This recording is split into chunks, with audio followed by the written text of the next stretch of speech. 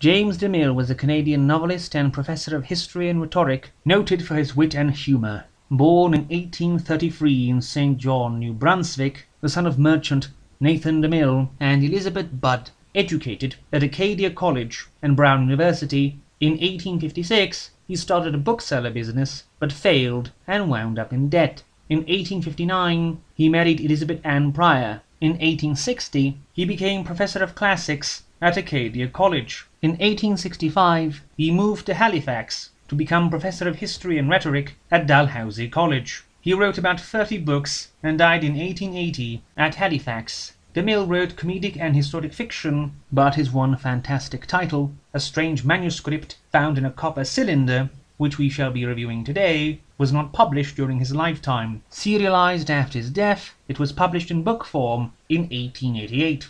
The novel begins with the yacht Falcon discovering a copper can floating about the ocean between the Canaries and Madeira Islands. The papyrus they find within tells of how Adam Moore, mate on the ship Trevelyan, shipping convicts to Van Diemen's Land, ended up stranded on the South Pole in 1843, despite his best efforts to make his superiors recognize that fact. A group of locals tried to convince the crew to come along with them, and Agnew, Adam's superior, again refuses Adam's warning until it is revealed that these are cannibals, and Agnew gives his life to allow his companions to escape, Moore fighting off a horde of cannibals as he makes for the boat. On his way he falls through a cataract and ends up in a tropical land hemmed in all sides by mountains. The local people are very curious, loving to live in darkness, adoring death, and taking any excuse to slay even slightly wounded comrades. The country is one where the poorest people are held in the highest esteem, chief among them the chief hag and chief pauper, with the rulers, headed by the Kohen Gadol, being the most despised and lowliest. However, it is not merely satirical, as allusions to Buddhism and asceticism aid to make it seem more realistic.